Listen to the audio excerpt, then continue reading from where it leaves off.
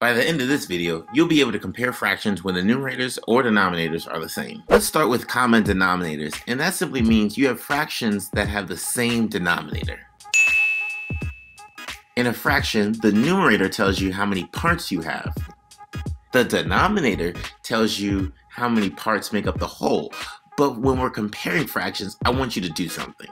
I want you to think of the denominator as a unit of measurement. So just like how we have inches or feet or hours, I want you to think of denominators as a unit of measurement. It's going to make comparing fractions a little bit easier. Watch what I mean.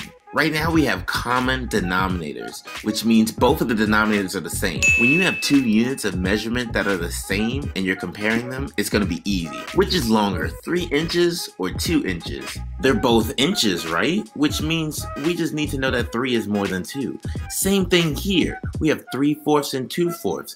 They're both fourths, right? So we just need to know that 3 is more than 2. 3/4 is greater than 2/4. Common numerators are a little bit different.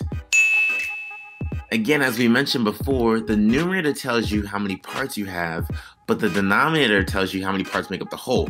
But for this video, we're just going to pretend. We're going to imagine that the denominator tells you a unit of measurement. Now, in this situation, you have the same number of parts, but your unit of measurement is different. So for example, that's like comparing 2 hours to 2 minutes. You see, they both have 2 parts, 2 and 2, but this time our unit is different. So in this situation, you just go with the larger unit. 2 hours, well, that's way more than 2 minutes.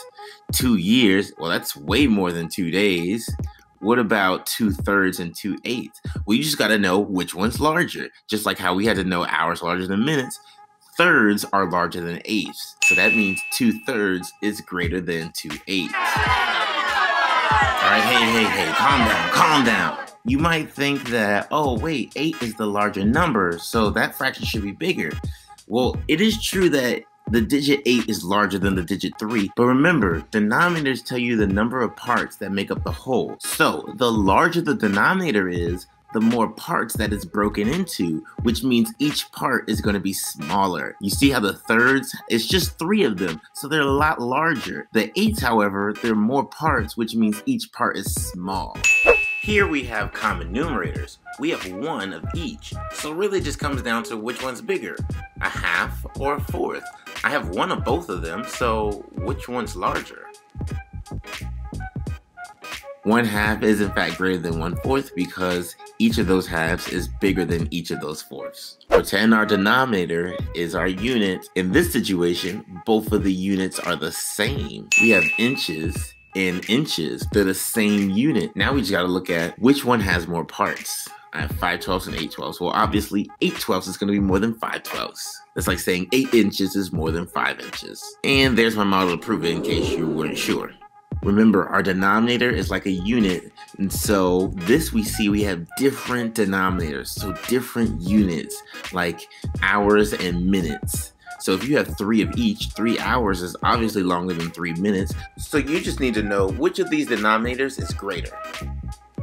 3/8 is bigger than 3/12 because each of those 8s is larger than each of those 12s. Remember, big denominators mean smaller parts. What about now? Again, denominators are like units, and so we have fourths and fourths. The units are the same. That's like comparing grams to grams. Nice. So which one's greater, 5 grams or 7 grams? 7 grams, which means 7/4 is greater than 5/4. You would read this as 5/4 is less than 7/4. Just a reminder, we've been comparing common denominators when the denominators are the same, and then common numerators when the numerator is the same. Our strategy works in these situations. However, when the numerator and the denominator are both different, you're going to need a different strategy, which we will cover in a different video.